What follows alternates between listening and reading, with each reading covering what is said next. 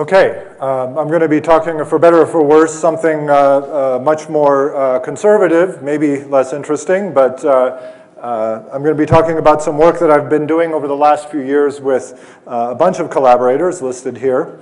First of all, I'm going to talk about what I call induced electroweak symmetry breaking, and I'll of course explain what that is, and as an example, an interesting example, I think, of non-decoupling physics.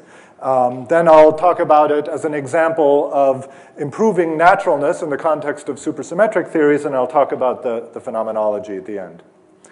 So just to set the stage, let's just remember where we are. This is something I think we all know, but it's worth remembering the long journey we've been on. It was actually since the 1930s when Fermi wrote down his theory of weak interactions that we knew that there was an interesting scale of a TeV. And Fermi literally, if you look historically, he really literally understood this. Of course, we made huge progress, especially in the 80s with the discovery of the W and Z bosons. But still, if we take the theory, including only the degrees of freedom that we know, we still had the same cutoff, this time for WW scattering. And it was only in 2012 with the discovery of the Higgs boson that if we take the theory containing the particles we've observed, now suddenly we have a theory that has a cutoff near the Planck scale. So this has obviously caused a lot of angst. We've been living with a fixed target for new physics for a long time, and now we don't have one anymore, right? Okay, but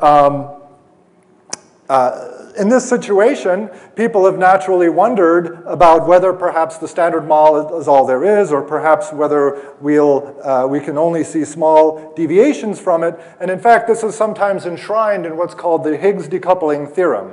Okay, and this is not my formulation of it. This is stolen from somebody's slides who you probably know, but I'm not going to tell you who it is.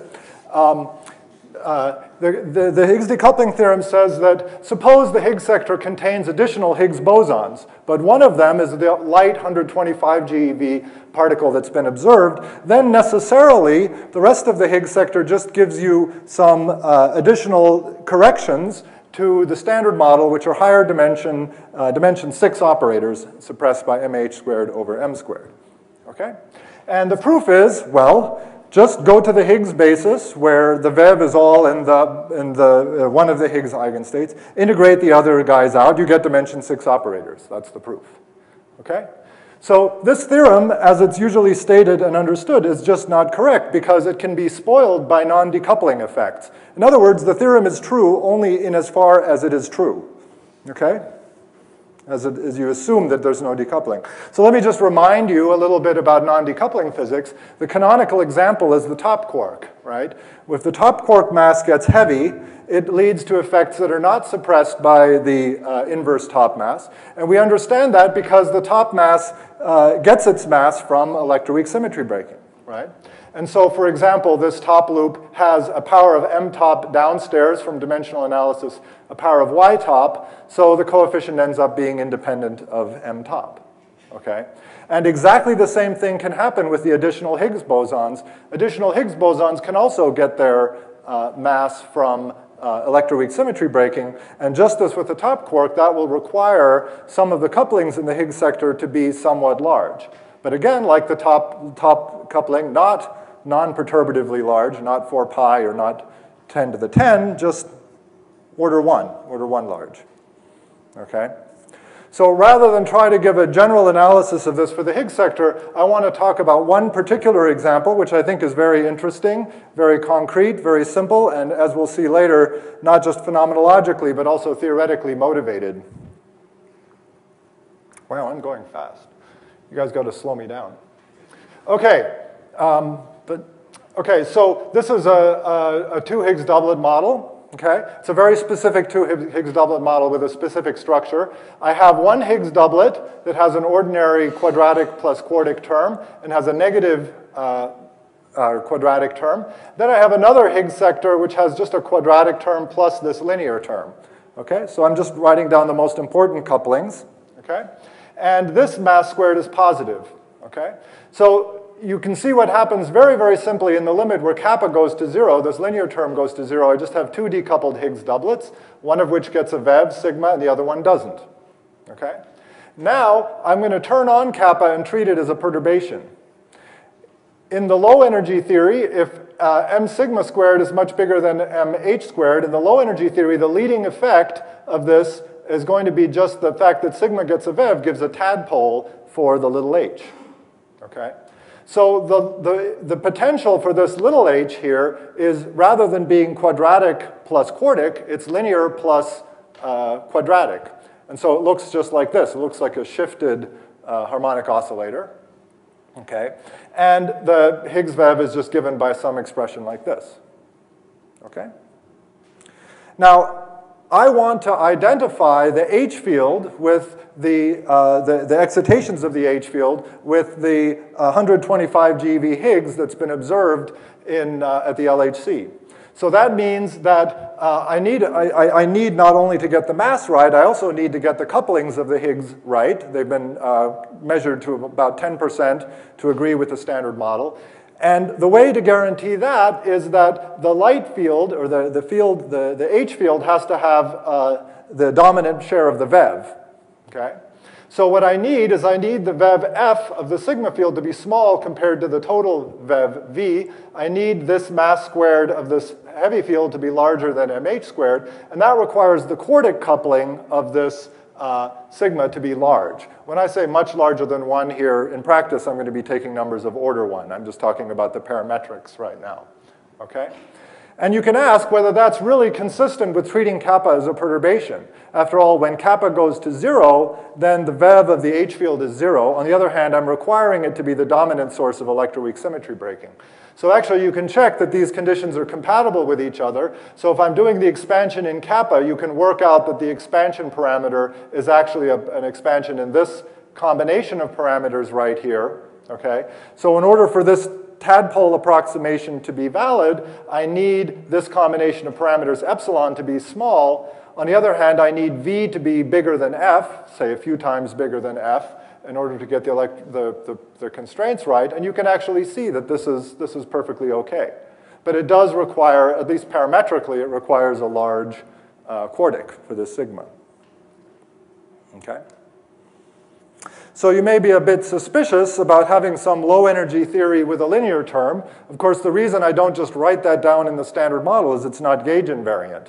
But remember, here I'm integrating out electroweak breaking fields, so that's the first order answer. In a little more detail, you could say, the more correct way of looking at this is to say that we have a nonlinear realization of electroweak symmetry from this sigma. And so there are some Goldstone fields here that are the angular modes in sigma that survive below the sigma mass, right? If sigma was all there was, those would be the longitudinal W's and Z's.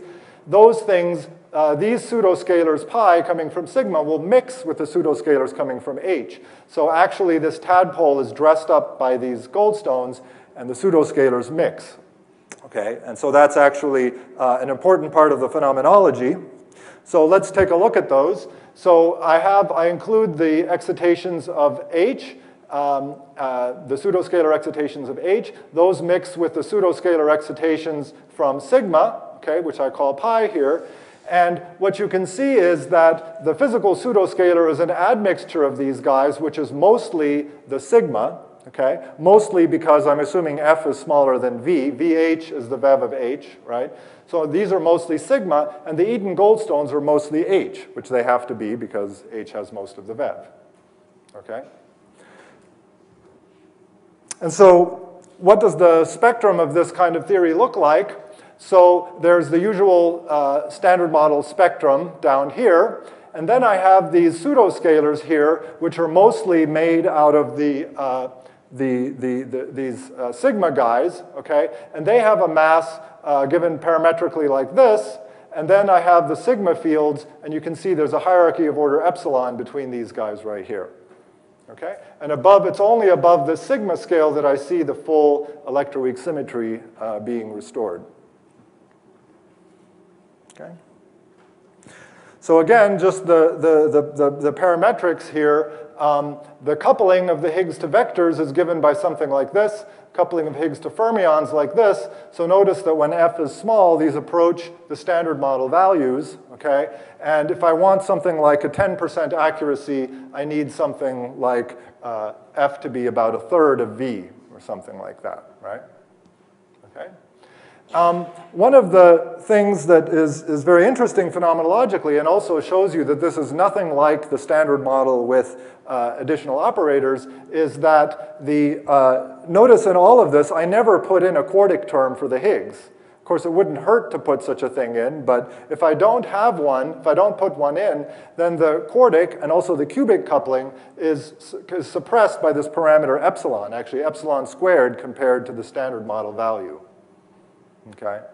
And just remind you that phenomenologically, suppressing the cubic H coupling actually enhances the HH production because it eliminates a destructive interference that's usually there.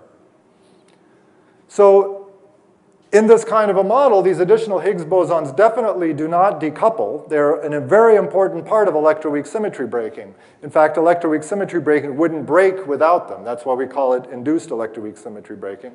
And this also means that if you work out the coupling of these heavy states to things like the light Higgs, WZs, tops, and so on, they are unsuppressed, as opposed to the normal decoupling limit where they are suppressed typically, especially at least the couplings to the Ws and Zs. Okay. So far I've just talked about this as a possible way of having non-decoupling physics in the Higgs sector. But there's also a theoretical motivation for this kind of model in the context of supersymmetry. So in supersymmetry, the problem that I have is that, and at least in the MSSM, that the quartic couplings for the Higgs are given by the gauge couplings squared. And therefore, the mass of the Higgs is of order the quartic times the Webb squared, which is of order mz squared. And it's not just a parametric thing like this. There's a tree-level bound that says that the lightest Higgs has to be lighter than mz, as we know. So there are various ways of getting around this. One, in the MSSM itself, we can just look at loop corrections. The problem with that is that we need m stop to be large to make this logarithm large. This is the correction to the quartic. But if we make that large, then this should be m stop squared. I apologize. There's a quadratically sensitive contribution to the Higgs mass squared. So this leads to a tuning of at least the 1% level, even in the low energy MSSM. Okay. So if we don't like that, we can, the typical thing that's been tried is to look at new contributions to the quartic. So we can have new tree-level contributions from D terms, from F terms. We can have some partial Higgs compositeness, fat Higgs models, and so on. These are all have in common that they're trying to increase the quartic from this G squared. Okay? But based on what I've just said, there's another possibility, which is induced electroweak symmetry breaking. Who needs a quartic? So in the MSSM, a quartic is naturally small. That's exactly a natural situation where we could try to do what I've just done here. Okay? Now, do I say this here? I don't know where just a second. Let me just look here.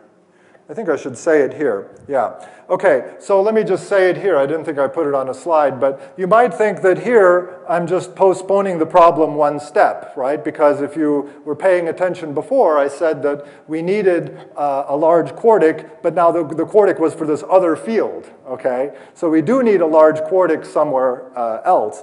But the point here is that this other Higgs field doesn't have to have any Yukawa couplings, okay?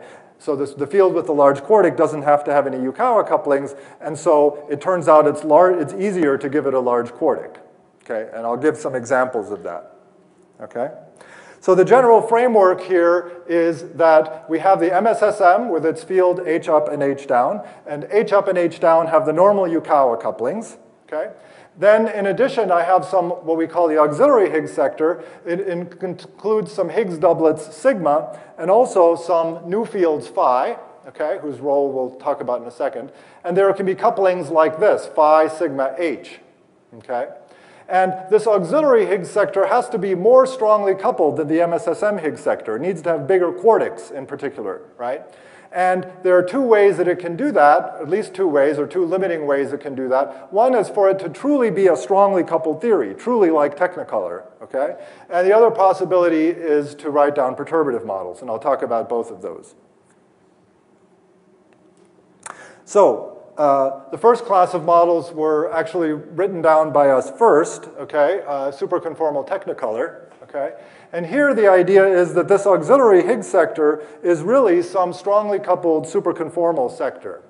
And what happens to it, and what that means is that it is at a strong fixed point. It is basically strong at all scales. Okay? So above the TeV scale, far above the TeV scale, it is supersymmetric and conformal and strongly coupled at all scales. And we definitely have concrete examples of theories like this, and we actually analyze concrete examples in this theory. Then we assume that supersymmetry is broken at the TeV scale. So back here, supersymmetry breaking feeds into both of these sectors here at the TeV scale. And at the TeV scale, SUSY breaking triggers confinement and electroweak symmetry breaking. This is very plausible. For example, the scalars will get a mass from electroweak symmetry breaking, but the fermions will typically be protected. So you'll end up with some gauge theory with no scalars and fermions that very typically confines and breaks electroweak symmetry breaking, and breaks electroweak symmetry. So we can imagine there's being some F scale associated with this Technicolor of order 80 GeV. That turns out to be a good number for all the phenomenological constraints. And then the resonance masses of this sector are then around 1 TeV, right? Because the coupling is so large, it's now non-perturbatively large, the mass of the resonance is very high. And the kinds of couplings that we imagine adding are linear in the elementary Higgs fields, and they are then proportional to some operators in the strongly coupled sector, sort of like psi bar psi, right, where the sort of Technicolor is contracted through here. And this VEV induces the tadpole, just as we talked about. Okay? Now, you may be thinking that I've gone off the wagon because we all know that Technicolor died not once, but at least 4 times, right? First of all, soon after it was invented, it was realized it had terrible flavor problems. Then in the 1990s, precision electroweak corrections were too large. The top quark was discovered in 1995, something that was much too large to accommodate in Technicolor. And finally, in 2012, the light Higgs was directly discovered, and there was this famous slide by Nima that many people have reproduced, but a lot of people haven't really looked carefully at this slide. If you look carefully, you actually see that there may be a chance, okay, that's something. All right, but let me explain to you that actually it's not just that I have 4 different excuses for all these things. Really, these things are they're just completely, this is a completely different sort of beast here, okay? Because first of all, what's really crucial is that flavor, the Yukawa couplings are just done by the ordinary light Higgs. Okay, I have the elementary Higgses, I have the ordinary Yukawa couplings. There are no problems with flavor whatsoever. Okay, so forget about those. Precision electroweak, there's still a worry, there's still some problem. But the fact is that, so first of all, you might think for a millisecond that having F much smaller than V will suppress the electroweak corrections by some power of F over V. Alas, that is not the case. And it's basically because the S and the T parameters are really dimensionless things, okay? So they're not suppressed by that. But the crucial thing is really the S parameter, and it is suppressed because of the fact that in ordinary Technicolor, about half of the contribution from S comes from the heavy vector resonances, and the other half comes from the light technipions. And that comes from the fact that the light technipions are dominantly the longitudinal W and Z. Here, they are dominantly not the longitudinal W and Z. So the S parameter is about half of what it is in Technicolor. And if you look at a minimal theory of Technicolor, not these crazy things with, with whole techni generations that were needed for flavor, again, flavor, they were already sort of marginal with precision electroweak, so this is actually fine. Plus, you can get a positive contribution from the T parameter from the fact that you had different couplings, H up and H down. So this can very easily bring you back into the precision electroweak ellipse. Z to BB bar is actually somewhat constraining, but actually works. The light Higgs couplings work fine, okay?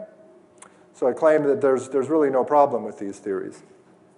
And we'll look at some of the details of the phenomenology in just a little bit.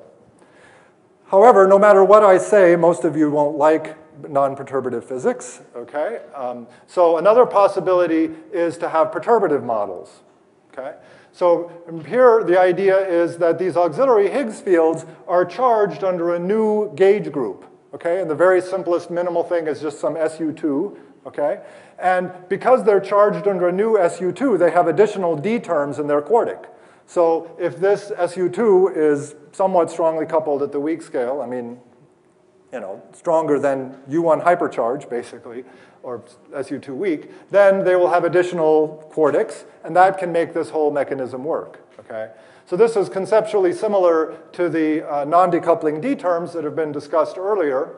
And so the basic idea is that we have an SU2S, this extra gauge symmetry. It's broken by the VEV of some phi particles at the scale U. Below that scale, we have the electroweak gauge group, and then we have these psi particles getting a VEV, and these are the induced electroweak symmetry breaking fields.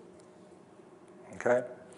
I'm going to sort of skip over this slide unless somebody wants to ask sort of model building questions. There are some nice features of the model building. Actually, unification and precision electroweak work out quite well. And here, you can't, you know, we can really just, of course, calculate precision electroweak, and we did, and everything is fine. Bottom line, you can ask, how well do you do? This is sort of motivated by eliminating the tuning in the MSSM, and so how well do you do? And here is the most important parameters in the theory are the gauge coupling of this GS and the VEV F, okay? And in this plane, what you see is that there's a line here, and in this line right here, I didn't talk about this limit, but in this limit, you actually go back to the standard model. So actually, one of the reasons that you sort of know the phenomenology of this model is going to work is it has a limit where it does have a decoupling limit, okay? So in that limit, you're guaranteed to get back the standard model. Of course, in that limit, the Higgses are also very heavy, and you have not solved this tuning problem, okay? But then, on the other hand, if you go away from this limit, you eventually get into problems with Higgs couplings. That's the gray region. And so what you're left with is this white region, which first of all is a pretty big size region. And second of all, you can see the tuning contours. You see you're never really tuned in any of the allowed parameter space, right? So I don't know about you, but I never liked these things where people said we scanned 10 million points and we found one that wasn't fine-tuned. That looks a little suspicious. Here, it's just not tuned, period. End of story. Okay, so let's look at the phenomenology of this. Okay, so in general, in the phenomenology of this, you can have any number of additional Higgs bosons.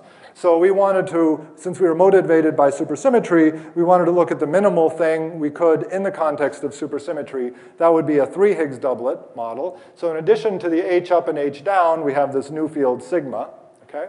And then, but then what we assume is that one linear combination of HU and HD does approximately decouple. So we really are left in the end with a 2 Higgs doublet model. But it's now a type 1 2 Higgs doublet model because only this linear, the light linear combination of H up and H down has Yukawa couplings. Okay?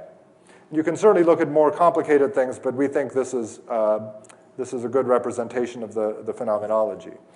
So, so what does the effective theory look like? It has pretty much the potential that we talked about. We actually do include a quartic potential for the Higgs, but the point is that since we don't assume any heavy stops or any other mechanism to beef it up, it's not very important phenomenologically. It's actually only important for the cubic coupling, which directly gets a contribution from this. Okay? So with this simplified model, we have 5 parameters here. We can fix the VEVs and the mass, we can affix the mass of course, the total VEV V and the mass of the light Higgs, okay? And so we're left with 3 parameters, and we usually look in this plane of F and lambda sigma for some particular value of tan beta. So we looked at all of the current constraints, okay, on this model. And here they are plotted in the plane of sigma and MA. We actually don't use F because this shows the different constraints in a better way. And what you can see here is that, for example, the Higgs coupling constraints are here, or this vertical line here. I'm sorry, that's a little bit hard to see. Sorry, yeah. I believe that's right. Yeah, this line right here. But they're actually, the direct searches are actually more constraining. A to ZH in particular is extremely constraining here in this model. But we considered many other things. And one way of saying how non-standard this is that we can ask, given the experimental constraints, what is the smallest value of the Higgs cubic coupling that's still allowed? Okay? And what you can see here is that here's the contours are shown here. Here's 0.4, here's 0.7. So we can have around half of the standard model value in this simplified model. Okay? And if you look at what the, I guess it should be the 13 TeV LHC, but it doesn't make too much difference. If we look at the 14 TeV projections, what we see is that A to ZH is this purple hatched region, and A to TT bar are expected to be the strongest constraints. Okay? All right? And here, you can see you're now pushing things out so that you need about, you can only have about if you don't see anything in the, at the 14 TeV LHC with 400 inverse femtobarns, you can only have about 0.8 times the standard model value for the cubic coupling. Okay? Because we would like to know whether the cubic coupling could perhaps be a discovery mode for new physics, but that will only be done with the high luminosity LHC, right? Okay? Now, one comment I wanted to make here is if you look at this plot, one thing that if you're following this in detail, which probably nobody is that, in fact, you can't really see it very well. I apologize. But if you look at the Higgs couplings, the Higgs coupling constraints have not really improved much compared to the previous plot. Okay? So I just want to explain what's going on there. And this just, again, emphasizes, I think, the important complementarity between direct and indirect searches. See, the thing is that if you look at the present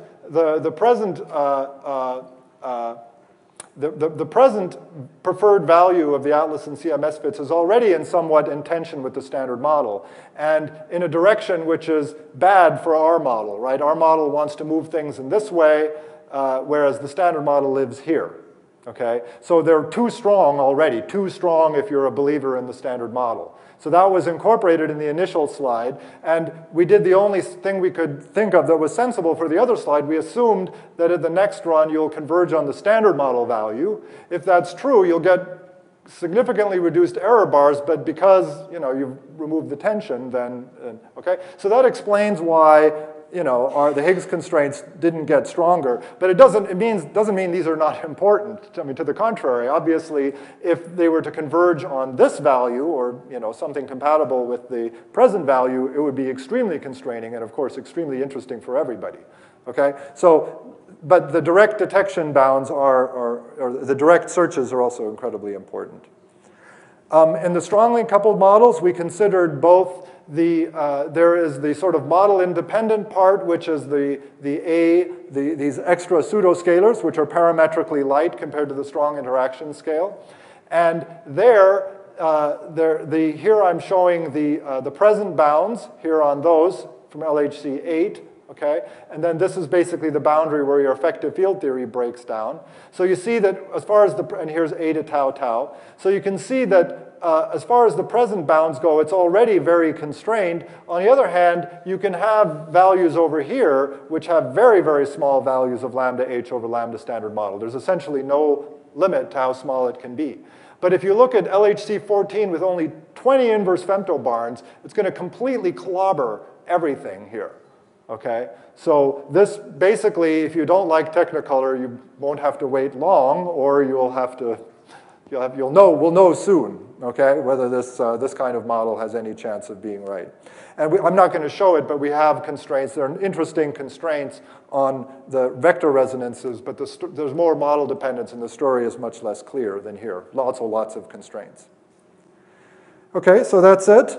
I hope I've convinced you or made you think that perhaps induced electroweak symmetry breaking is an interesting possibility. It's motivated theoretically by generating the 125 GeV Higgs in supersymmetry without fine-tuning.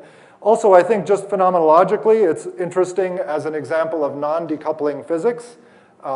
It's consistent with all bounds. It'll be stringently tested, and in fact, direct searches for new Higgs states really dominate the phenomenology here. Okay, thank you.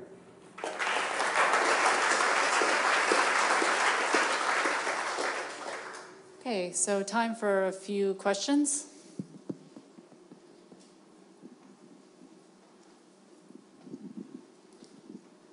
So as someone who does like strong dynamics, you're talking about some heavy sector that's giving you a small value of F? Well, it's not that small and it's not that heavy. So it's just Technicolor scaled down by, say, a factor of 3. And do I have states at the scale 4 pi F? Yeah. So I do have those states. Yeah, so it's the standards. It's just normal Technicolor scaled down by a factor of 3.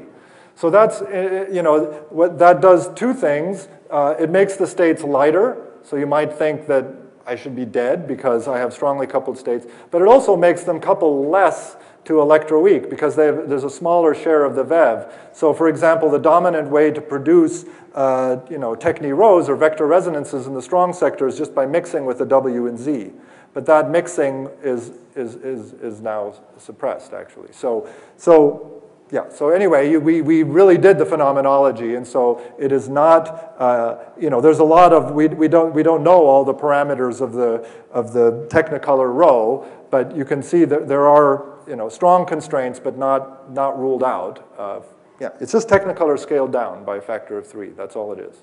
4, maybe. Other questions? Your strongly coupled version reminds me something warp space I may know with the is it the 4D version or something you? The actual model we wrote down was a version of SUSY QCD. The strong sector is some SUSY QCD model in the middle of the conformal window. Okay, but yes, you could definitely make a 5D version of this. You would just have a supersymmetric bulk, and I don't see any problem with doing that. Yeah, something I was thinking, I was doing with the Jaco and so on. Yeah, infrared and, that's right. Yeah. I'm sure you could make a model like that. We didn't actually do it, but I think you can definitely do it. And because in the basis of mass ion states, then it's like quartic is coming from your big quartic coupling times mixed.